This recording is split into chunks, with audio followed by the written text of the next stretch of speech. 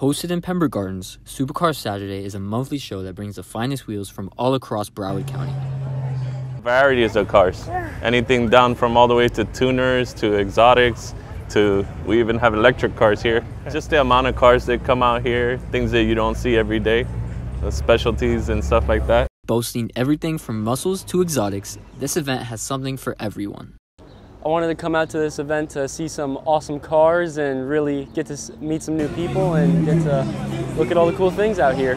What got me into the car community was my dad, because my dad owns a body shop and he's always working on cars.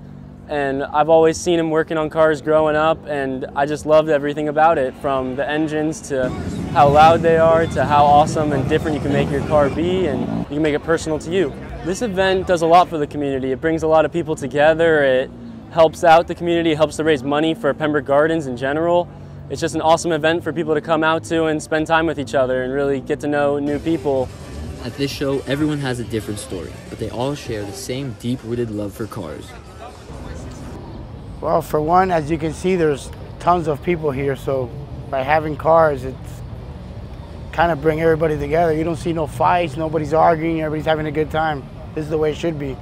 At first glance, many confuse this for a generic car show, but Supercar Saturday has a profound effect on the community that other shows couldn't hold a candle to. For WBND AM, I'm Ryc Vasquez.